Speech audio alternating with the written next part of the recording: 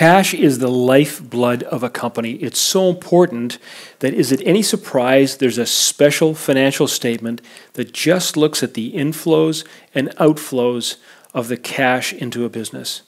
It's the statement of cash flows. To help us understand the statement of cash flows, let's take a look at a brand new consulting company called Acme Consulting in its first month of business, January. And in January, it had 2 clients. We did 1 day's work for the first client, and they paid us $500 in cash. From these 2 numbers, we can build up a very simple set of financial statements, the income statement and the balance sheet. Let's do that.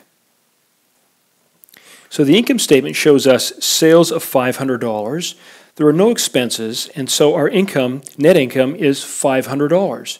The balance sheet shows cash of $500, total assets of $500, and the owner's equity, the retained earnings, as you know, is equal to the total of all the income and losses for the entire history of the company, which is less than a month.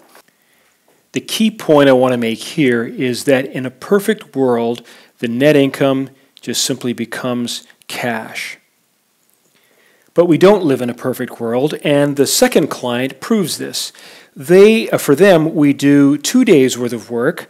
We charge them $1,000, so sales goes from $500 to $1,500. Net income goes from $500 to $1,500.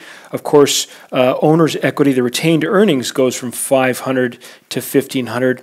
But the client doesn't pay us. They agree, and we agree with them, that they will pay us next month. But now I have a serious problem because the balance sheet no longer balances. $500 total assets no longer equals the $1,500 of retained earnings. This is serious trouble. Tune in to the next video to see how we resolve this. Next video, cash flow statement to the rescue.